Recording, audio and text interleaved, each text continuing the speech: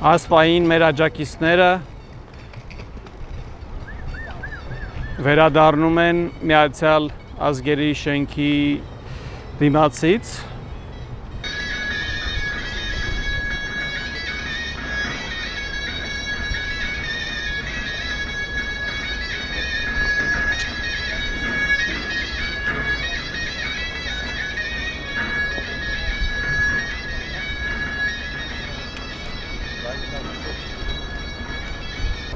Ethnic cleansing and genocide in Armenia.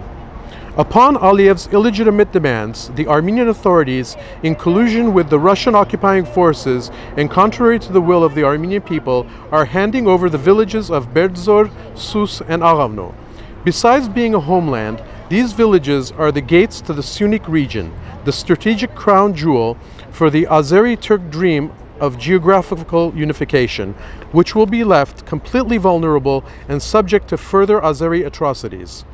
The ethnic cleansing of Berdzor, Sus, and Aghavno is the first step in doing the same to what is left of Artsakh, Qarabağ, and eventually Armenia entirely. The blatantly treacherous actions of the Yerevan and Stepanakert regimes are the implementation of the Russian, Azerbaijani, Turkish plan and are aimed at continuing the full transfer of Artsakh to Azerbaijan. For Russia, this is the prelude to the opening of the only land passage between Russia and Turkey, which Putin's Kremlin plans to implement through the cataclysmic Mehri corridor. The depopulation of the historical and legal territory of the Republic of Armenia, illegally occupied by the Bolsheviks in 1920 and signed off to Azerbaijan by the illegal decisions of the Caucasian Bolshevik Bureau led by Stalin, is unprecedented in that the Armenian authorities are being fully compliant, even resorting to pressuring its own citizens with threats and ultimatums, while churches, monuments, and cemeteries are being desecrated. The Russian occupying troops in Artsakh contribute in every possible way to these genocidal acts of ethnic cleansing and once again prove their disloyalty to the stated purpose of their, quote, peacekeeping mission, unquote, while the Armenian military leadership continues to remain an obedient tool of the treacherous regime. The National Democratic Alliance seeks the deployment of international peacekeeping forces endowed with the legal mandate of the United Nations, as well as preserving the status quo in the Berdzor region, Lachin corridor, as the solution. The current Armenian government is obliged to address the United Nations Security Council, as well as the remaining members, France and the United States, of the Minsk group, with this request. Otherwise, the entire responsibility for the catastrophic events that follow, in addition to the responsibility of creating this situation, will fall on them. The Armenian National Democratic Alliance, this letter is being presented to the United Nations as well as through electronic means.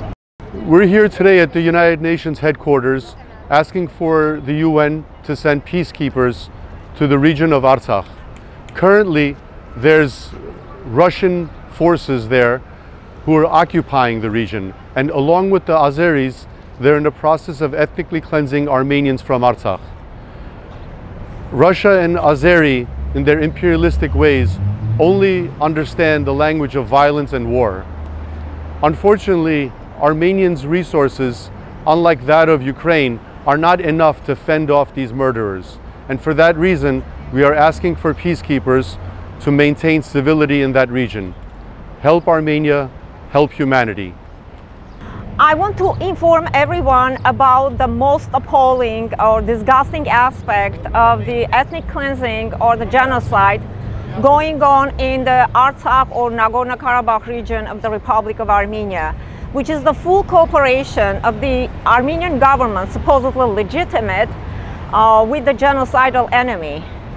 The central authorities in Yerevan, including Prime Minister Nikol Pashinyan, as well as the local authorities in Stepanakert, Nagorno-Karabakh, including Araik Harutyunyan, not only they are not doing whatever is in their power and beyond to help their citizens, their people, and save the country, but they are actively assisting the genocidal enemy to achieve his long dreamed goal, which is to eradicate Armenia as a state and finally put an end to the physical and cultural presence of Armenians in their own homeland. And they are using every dirty trick in the book to achieve this, every dirty method. They are subjecting their citizens to psychological abuse, spreading sense of despair and hopelessness.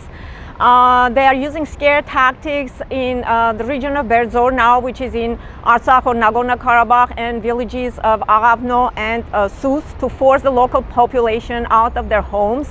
They are cutting their electricity and water supply, and they have dirty dealings with the Azeri side. Not only they have promised that they will force out the local population out of their homes, but they have promised that Armenians will leave their houses intact, in very good shape, for the coming occupying Azeris to settle and enjoy. They are using as I said, every method possible to achieve this. They're also dismantling the Armenian army and depriving people of any opportunity to do personal self-defense. I want everyone to know that this is a horrendous crime, unprecedented in the history of humankind, against its own people by its own government. And everybody who is dealing with the Armenian government should know they're dealing with criminals. The Armenian government, led by Nikol Pashinyan, is also manipulating its own citizens and lying about peace with a genocidal enemy that never wants peace with us.